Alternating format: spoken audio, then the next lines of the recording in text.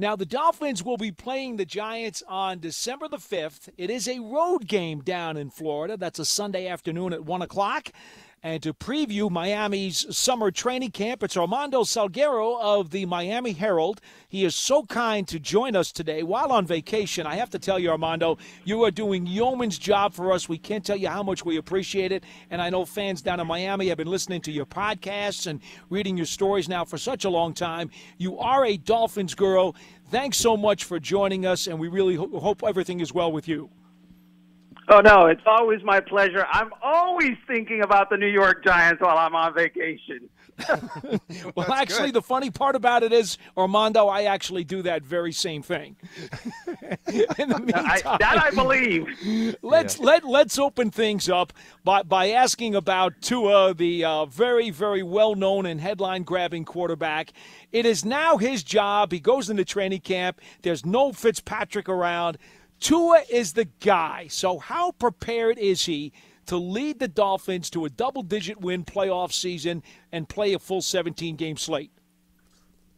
Yeah, that's the question that will determine – the answer will determine the direction of the Dolphins' 2021 season. Obviously, you mentioned he's very well known. Tua Tagovailoa is one of the more widely known players at his position. If you go by jersey sales, but I don't know that it's because of his performance on the field yet. It's for other things and for what he did at Alabama. The Dolphins need him to be widely well known and respected based on performance and actual achievement and production. And that's not been the case yet. Obviously, he's only a second-year player. The Dolphins need him to manifest all the promise that they put on him when they drafted him number 5 overall in the 2020 draft. Having said that, they're believing that he's capable. They're saying that he's improved on a number of issues that would make that that possibility a probability. We'll see. We'll have to see. Now, if he falters, Jacoby Brissett has been brought in to be his backup. And, look, I don't know how much they think about him, but is this a situation where you think that Tua is going to have a short leash? Or if he struggles, do they just ride it through? Well, last year was short leash time. Last year, as a rookie, Tua got benched twice. And it would have been 3 times if the Dolphins had Ryan Fitzpatrick in the season finale, because Tua was struggling in that game as well, and he threw 3 interceptions and the Dolphins got blown out. So last year was short leash year. This year, if he's on a short leash, this team has problems, because it suggests, and in fact it screams, okay, so he's not the guy you sold to us. He's not a franchise quarterback. If you're benching him to get a spark from Jacoby Brissett, you're in trouble. And so, that is not. It's not a competition. This is a year where Tua, I think, will be given the exact opposite, a long leash, so that he does have the maximum amount of at-bats, of opportunities to actually produce. This sounds to me exactly as when I was growing up, and I didn't have an older brother, but I had a younger brother. And I remember when he was riding a bicycle, and he had those training wheels on it. And all of a sudden, he came to that point, Armando, where the training wheels are off. Okay, now I'm leaving, and you're on your own. That sounds exactly kind of what it is going to be with Tua this year. But here's the thing that I think that I've got to believe that he's going to improve. I give so much credit to Brian Flores, and when you look at the job that he's done for the years that he's been there, he's really been able to develop a culture in Miami and get the most out of the players, even if they're not as much talented. I know that Tua is talented. Give me an idea of what this coaching staff, and by the way, they have 2 play callers this season. Maybe you can comment on that a little bit and how that's going to impact Tua and the way he plays. But I'd like to know, what are some of the really good things that he's doing and some of the things he's continually going to have to work on? Right. So with the two co-offensive coordinators, that just weirds me out, to be honest with you. It's like you have a two-headed being. That's a monster. That's a weirdo. You want, at least I would say, you want one guy really to be the head and really to be the guy in charge. And the Dolphins are doing the collaboration thing. They couldn't decide on one offensive coordinator or the other, so they're going in that direction. And show me, because I don't believe in that. Now, as far as what Tua is doing, look, Tua has, through his college career, had elite accuracy. He has an instinct for the game. He has an instinct for the pocket. Where I think he has struggled is struggling, first of all, in typical rookie stuff, identifying, the defense, pre-snap reads, moving faster, getting the operation faster through the huddle and into the play. And also the fact that he has a good arm, but it's not like anyone saying, oh my gosh, it's a cannon. He's got the best arm in the NFL. And he's got, really, his size is marginal. He's 6 foot, and, that's great if you're Drew Brees, but he's not Drew Brees. And so he has to prove that he can overcome the arm, the size. He's not exactly Michael Vick either, so he's not running away from people. So he really is going to have to rely on instinct and accuracy, getting the ball out fairly quickly, not getting hit so that he can continue to take snaps, because oftentimes if a 6 foot, 215-pound quarterback is hit a lot, that's not sustainable. So all those things have to come in line for him to be successful. And one of the ways that the Dolphins are hoping that happens is they've put some talent around him that they think should help him, so that he doesn't have to carry the offense. The offense carries itself. Well, let's talk about that for just a second, because Eric Studesville and George Godsey, the co-offensive coordinators, will be drawing up plays for the likes of Jalen Waddle, who just came in from this year's draft, and we all know how highly thought of he was. Will Fuller comes over from Houston. Devontae Parker is there, and he's certainly a terrific player. But I don't see a lot of proven, established guys in the running back core. I wonder how imbalanced this offense is going to be, Armando. Right. Yeah, they like Myles Gaskin as their starter, and I guess that's okay. You're being kind. You do have an ability to pluck out the nits, don't you? Their running back core is not a team strength by any means. In fact, I would say it's the weakest room on the entire team, and they like the fact that they've got Gaskin, they've got Savin Ahmed, Malcolm Brown. Two of those guys were not drafted. Myles Gaskin was a 7th-round pick. Larry Zonka's not walking through that door. But Armando, I have to tell you, Adrian Peterson is still out there, and he's telling people that he's ready to go and he's looking for a job. I would think the Dolphins would be a team that might have some interest. What is it, 2009 or something? I mean, I'm just saying, it's not like you got a bunch of guys there ready to carry the ball. Right. Look, everyone was expecting them to draft a guy fairly early. They didn't do that. They continually talked about liking their group. Adrian Peterson is a great name. He's a great player. He's got a great legacy. Trust me, I'm a Hall of Fame selector, and my expectation is that someday I will be voting for him for entrance into the Hall of Fame. But it's not he's not in his prime, to say the least. Right. It's been a minute since he's entered the league, so I can't speak for the Dolphins. My guess is that they're a young team. They want to go with a younger group. Armando, when you talk about Tua, I think that you mentioned that they surrounded him with some guys that can make some plays for him, particularly in the wide receiver area. One thing about when just kind of researching this team, I look at the wide receiver. Obviously, Devontae Parker is probably the elite guy on the roster there at that position with Will Fuller, and then they drafted Jalen Waddle. What do you see? I kind of see a similarity in all three of those guys. Deep threats, they all can run well. They all can get separation. They're good ball hawks. I think one of the components missing in that wide receiver room is somebody that can maybe just have that intermediate route running tree, something that can help there. What is your assessment of the wide receiver room, and how are they going to get better and be able to help Tua this year?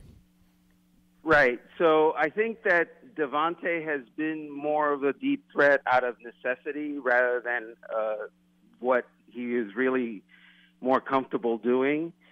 He's a 6'5", 220-pound guy who runs well, but isn't really going to, blow the top off of defenses consistently. So now they have Jalen Waddle, who runs like a 4.3, and obviously Will Fuller has a reputation and has been productive getting deep on defenses. So I think that assignment will go to them, whereas with Parker, you're going to see more, like you mentioned, the crossing routes, the intermediate routes. It's not going to be necessarily Devontae. You got to get behind a guy to help us, or you're not doing your job anymore. Armando Salguero from Miami Herald joining us to preview the Miami Dolphins on Big Blue Kickoff Live. Matt Skura comes over from Baltimore, an established center who's done a good job in this league, and he will be anchoring what is looks to me like a very young offensive line. Armando, how will they hold up? Yeah, that's been a big question down here in South Florida for a long time, because the Dolphins have spent a lot of resources, both in free agency and the draft, trying to shore up the offensive line, and really it hasn't worked so far. Last year alone, they paid Eric Flowers to come as a free agent from Washington, and 1 year later they're trading him back to Washington. And they paid the guy $10 million a year, and they're paying part of his salary to go away. So that tells you that not all of the decisions have been great decisions. They spent a first-round pick on their left tackle, Austin Jackson, last year. So in year two, he's got to make something of a jump. They spent a second-round pick on Robert Hunt to play right tackle last year, and he's being moved to guard now. So, again, resources spent. But we're at that point in the development of this team, and it's not just offensive line, by the way. We are at that point in the development of this team where people aren't going to buy potential anymore. Yes, you went out and you did great things, and you did a lot. There was a lot of activity, but now folks down here are expecting achievement. It's no longer about you did a lot of stuff. It's we need the stuff to actually work. So quickly, if you can give us a thumbnail of maybe one or two things you're excited about with their defense, address Jalen Phillips if you could, and then maybe one or two things that you think they really need to worry about on their defense. Right. Well, I mean, their defense was the strength of the team last year. They were, I think, number 5 overall in scoring defense, which is, elite. So they have a playoff caliber defense. They would argue that they have possibly the two best, corners in the NFL, the best cornerback tandem in the NFL. Xavier Howard led the NFL in interceptions last year, was an All-Pro. And so they have guys that can get after the ball. They drafted Jalen Phillips because they want more pressure on the quarterback. To do that, they had to cut some people. But look, Kyle Van Noy was brought in as a free agent last year, and then this year he was cut.